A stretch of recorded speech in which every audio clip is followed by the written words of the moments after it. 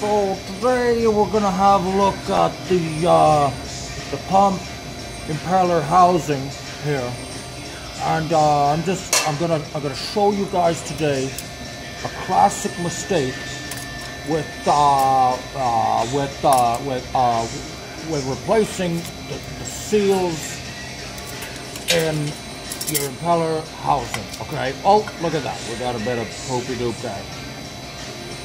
Now, the key thing you want to remember is always watch yourself. Watch how you pull it apart so you can put it together properly. Okay, so here's your impeller right there. Okay, and what this does is it sits on a spring that holds a seal.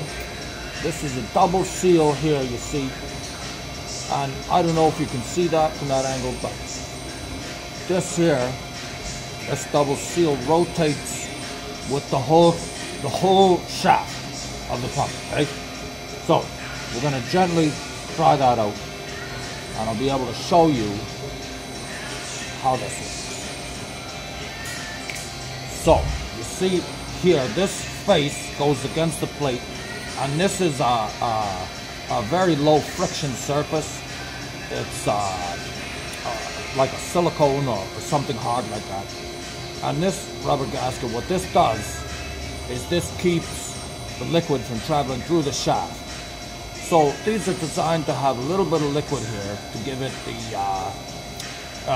the smooth action on the shaft that you need for the shaft to spin with very low friction. So you can see how it's designed to have a little bit of liquid in there.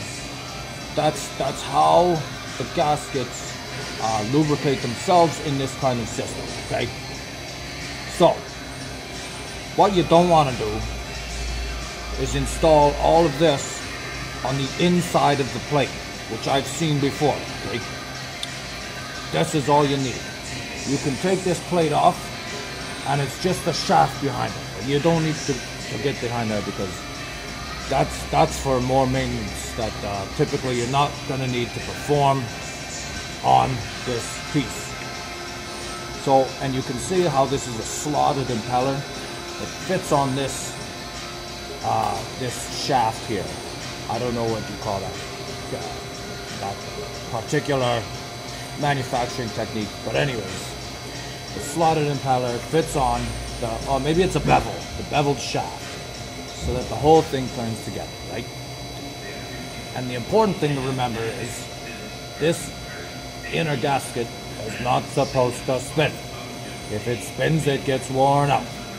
So that's why the thing is designed to spin all together, and the low friction bearing, if you want to call it that, allows everything to spin while being slightly lubricated from the liquids in the impeller housing.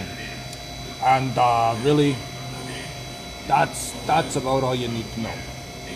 So we're gonna just reinstall this like this, and that's just as easy. You want to give this a clean, because look at that, that's good. We'll give this a clean, but that just goes right back on there like that. And that's all you need to know. So thank you for your time, and I hope you learned something today. Take care now, folks.